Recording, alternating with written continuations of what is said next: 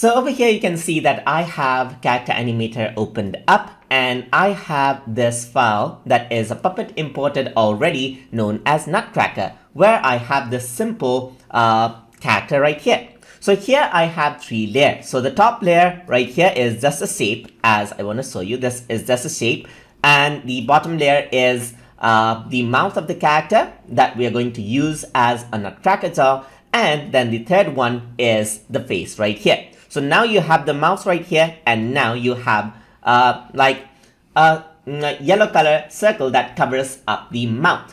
So now what I want to do is I want to apply the Nutcracker behavior onto this so that it behaves like a Nutcracker mouth shape. So to do that, what you have to do is you have to select the shape that you want to behave as Nutcracker. So I'm just going to disable the top layer first and select this one. And I'm going to click here. This is the jaw right here. So this is going to act as a jaw right here. And then what I need to do is I need to add in a behavior called Nutcracker Jaw, just like this. So once I do that, what happens is that I can go to record right here. I'm just going to create a new scene out of it. So I'm just going to go to new scene, and you can see this is what happens. So as I speak, the whole character actually moves up and down, and that is something that we do not want.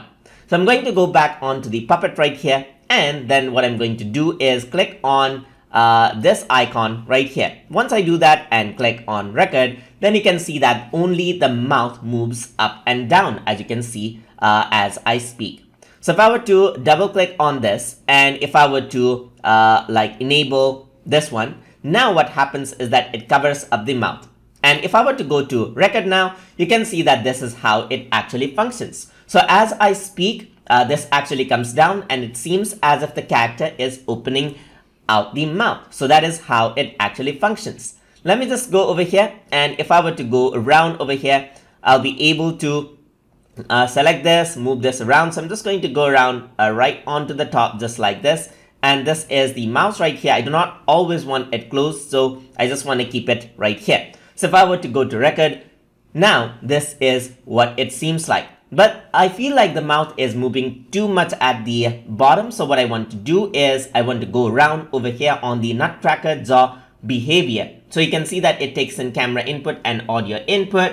You can go around and you can adjust the flappiness as well. So you can really decrease this out, and you can see that it decreases the flappiness of the audio. So it goes really low. So it says maximum movement over here as well. So if I were to really decrease this out, you can see that it does not go beyond. If I were to do this, then we can really control out how much it actually moves out as well. So I can really increase out the movement as well.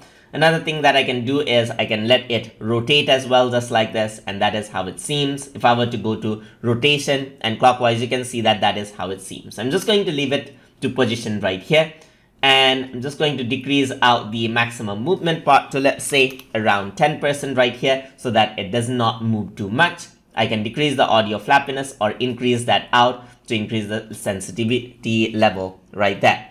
And that is how you can work around with the Nutcracker Jaw inside of Character Animator. So hope you guys learned something as always. And as always, please like, comment, share, and subscribe.